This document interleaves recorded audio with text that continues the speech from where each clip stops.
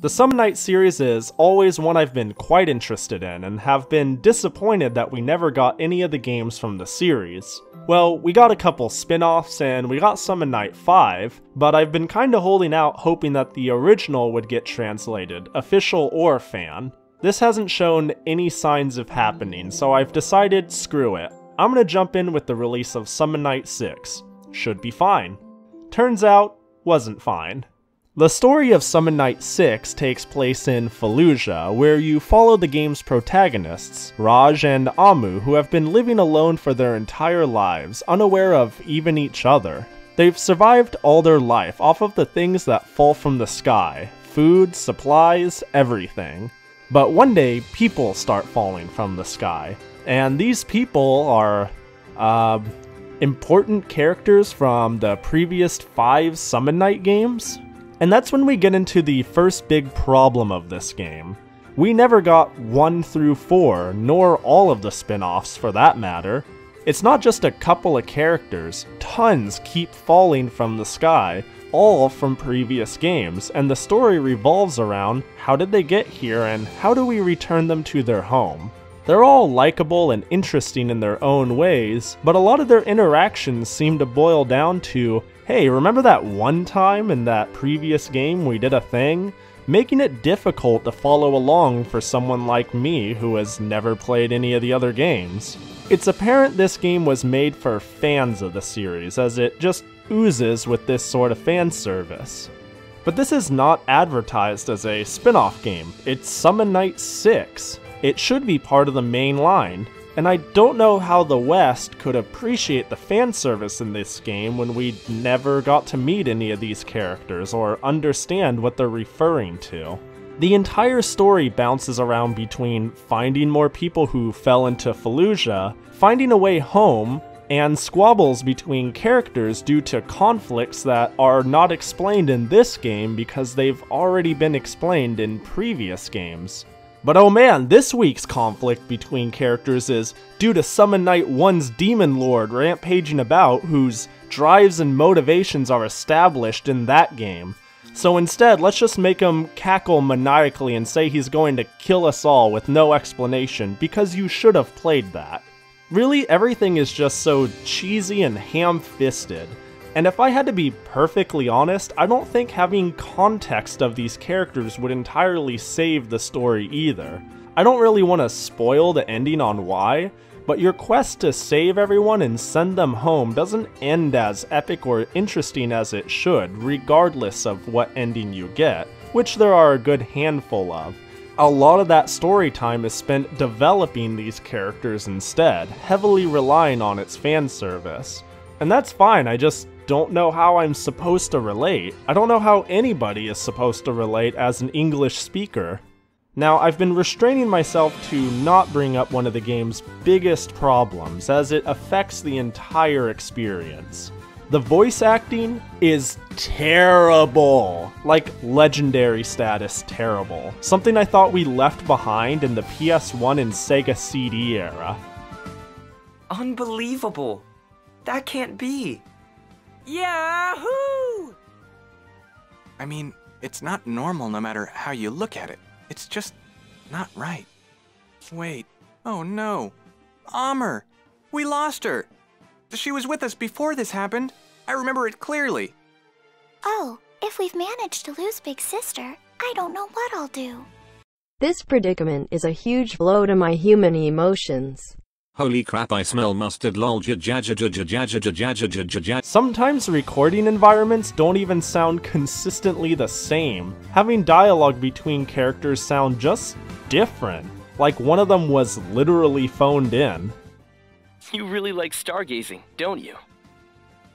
Can you blame me? Look at all that up there. There's even instances where voice actors seem to read their onomatopoeias as they're spelt, making for some hilarious sentences. Yes, exactly like that, exactly as the words appear on the screen. Good take. It's just hot garbage. I found myself actually laughing out loud at serious or tense moments, and it made it hard to keep a grounded opinion of these characters when I had the voices to shape my opinion of them. Then we've got the gameplay, which is actually rather deep and interesting, but ultimately felt too confusing and too exploitable. Summon Night 6 is a tactical role-playing game where your units battle against other units, moving across the board in turn-based combat. You've got your typical attacking, items, the like. Then there's spells, which you can use alone or use in pairs to get more powerful versions of it. But I pretty much cleared this entire game abusing counterattacking and burst summons.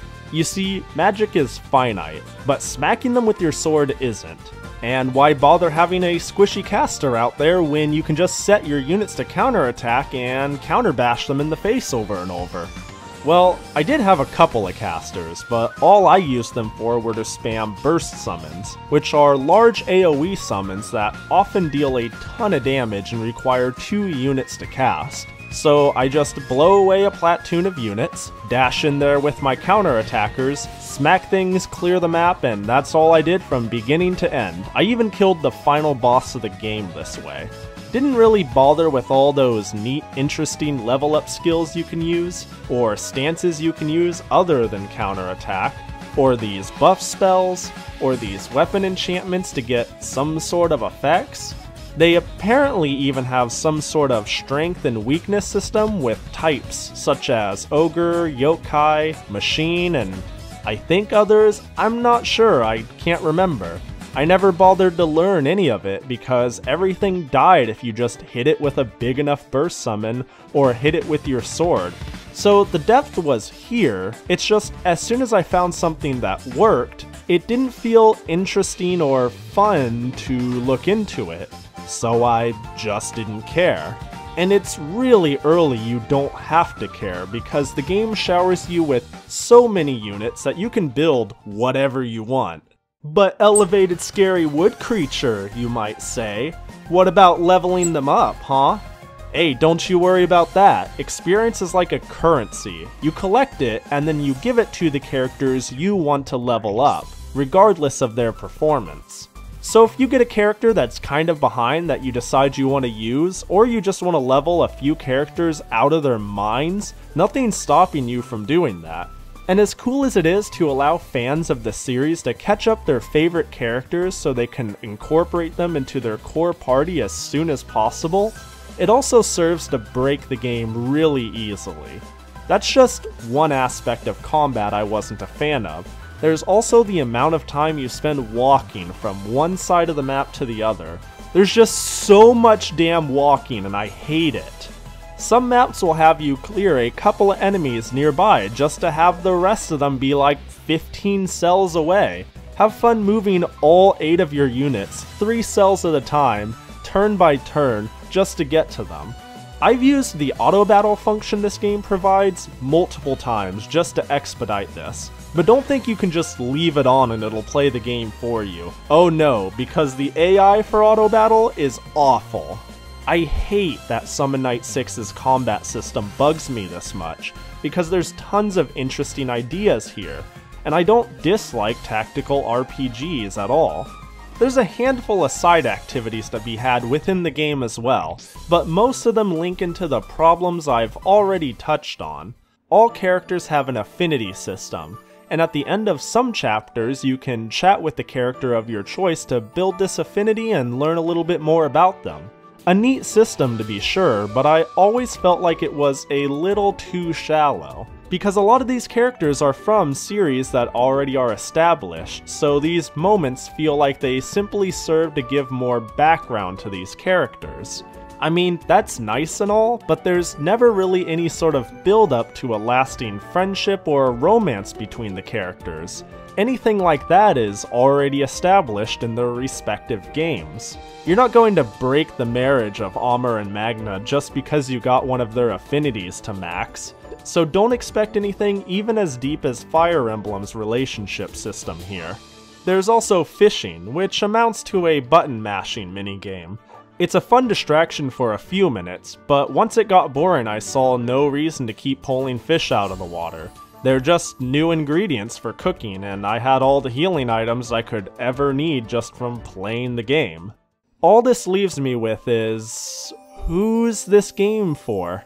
It's not like there isn't any fun to be had here. The value proposition certainly is strong, taking me about 40 hours to be satisfied with my playthrough, despite there being multiple endings to collect that I didn't. Characters are quite fun and interesting, and the combat system has a good amount of depth, despite its flaws. I just think you need to be an SRPG maniac who loves bad anime-style cheesiness driven home by even worse voice acting to really appreciate this game. Or you can be a longtime fan of the Summon Night series, and would just be content seeing all of your favorite characters come together and interact, as a lot of the decisions made in this game seem to be for fan service. And by longtime fan, I don't mean somebody who's just played the handheld spin-offs. I still would love to be a fan of this series and give it another try, if only because Summon Night 6 did one thing very well. It did a good job of making every other Summon Night game look really cool. The whole time I felt like I was drudging through a fanfiction with absolutely no knowledge of the original material. It was just so awkward and clumsy, but it kept hinting at something that sounded so much cooler that I would rather be playing. I do own Summon Night 5, and maybe I'll get to this one sometime as it's the only other main Summon Night game we have here in the West. Yuck!